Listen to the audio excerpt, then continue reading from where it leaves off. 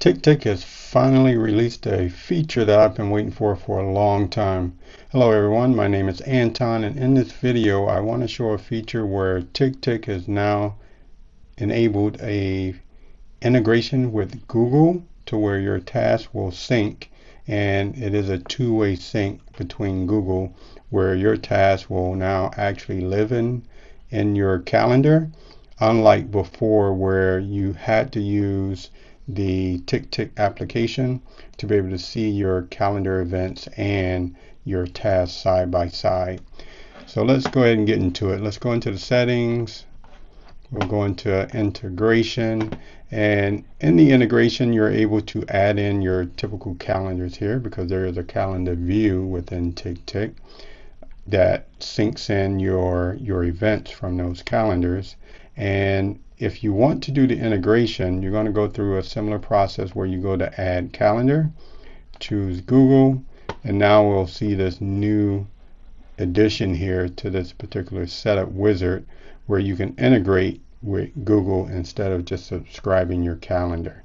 So if we hit the integration, it will go and prompt you through to authenticate to your Google Calendar of choice.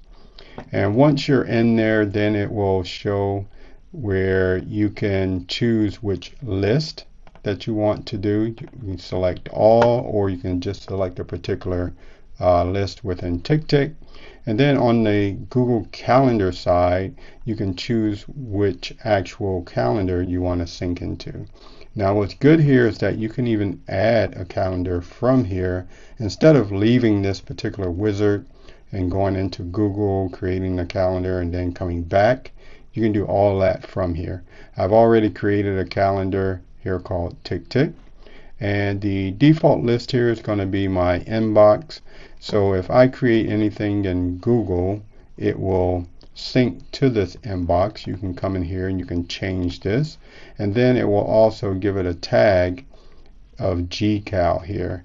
And as you can see, you can come in here and you can also change that configuration as well. So it's a pretty flexible setup here around the integration of what you can do. And yeah, I think it's pretty good. Let's go ahead and hit integration, and it will go ahead and do its thing. And then you can just simply leave the actual setup configuration, and then we can come into the inbox. We can come in here and then we can do new Google task sync, and we can go ahead and put that in there. And if we open up our Google Calendar, let's go into the Google Calendar. We will put these side by side, and if I go into the calendar, you should be able to see this actual task in here. So it's set up for today. We have today, and then we can see that task is right here. Now I can come in here and I can edit this task. I can set it for either a different day, or I can even come in here and I can put a time to it. Let's say we're going to set this up for 3:30 p.m. to 4. Go ahead and change this to the daily view, and we can see that task right here now. And if we open up the actual task in TickTick, we can see that it actually changed the time in here as well.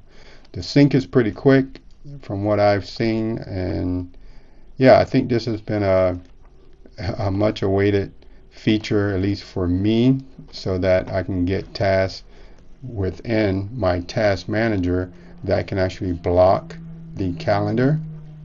Similar, and this is similar to what you could already do within Todoist and say Akiflow and some of the other applications out there, Morgan. So this has been, I think a little bit far in the tooth for them to bring this out at this point. But yeah, happy that they have it in there. So for anyone that's using TickTick right now, if you want to start showing your task or putting your task in your Google Calendar, you can set up this integration. It will block off those times, and yeah, I think it's all good here. You can even create events in the Google Calendar that will sync back into TickTick. So if I was to create a calendar event here, let's choose the appropriate calendar for TickTick and create this event. This was created in GCal, and let's put in it already has the time and everything, so we can go ahead and save that. So that's saved to the TickTick calendar, and if we come over here to the inbox, we can see that that's synced in there, and it has the tag that we configured in the integration setup. And we saw how quick that was to sync over, so they're pretty fast. If we can come over here and let's say we'll change this time to 12 p.m. and we'll put that there. And when we come over to the Google Calendar, let's see if it updates fairly quick here.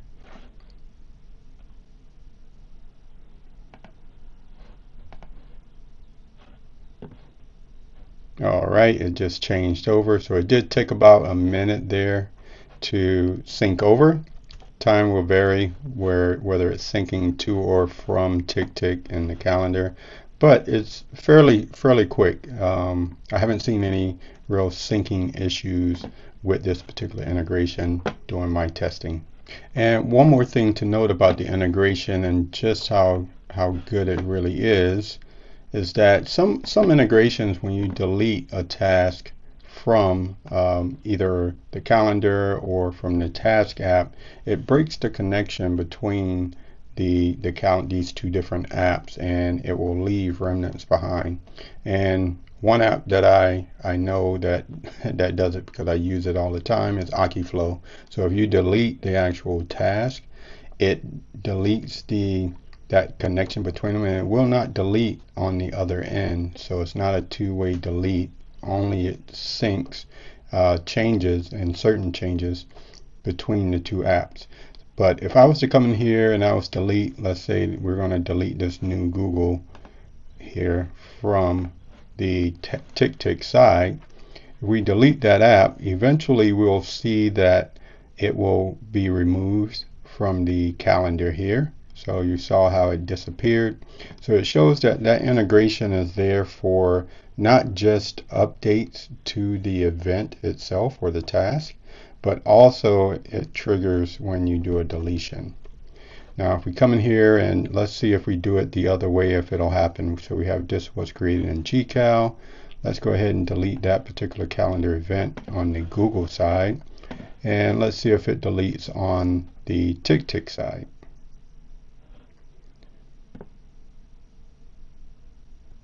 All right, so we saw fairly quickly it also deleted the other way around from Google to TickTick, and previously before that we saw from TickTick to Google.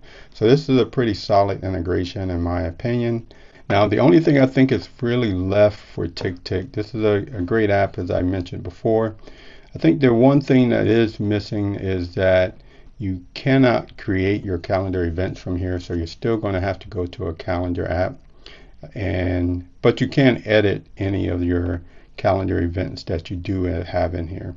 One thing that could probably fix and clean up in here is that you do get some HTML elements in some of the meetings, or at least some of the ones that I get, that do not show up in other calendar apps.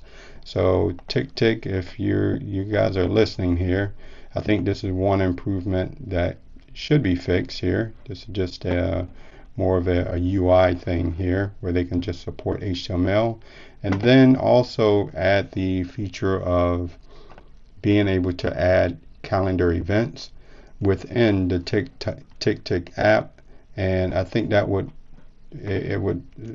round this application out to where it would be a really big contender to some of the other applications that are out there. I'd say right now, even given that it doesn't do any of the calendar event stuff, that I would prefer TickTick over Todoist now that I have the calendar sync feature. That was the only reason why I would not leverage TickTick as much in the past, is because Todoist and other apps would actually sync the events to the calendar and block those times off. So that is going to be it for this video. If you have any feedback, don't go ahead and leave your feedback in the actual video. And if you like the content, don't forget to like and subscribe to the channel. And until the next time, have a nice day.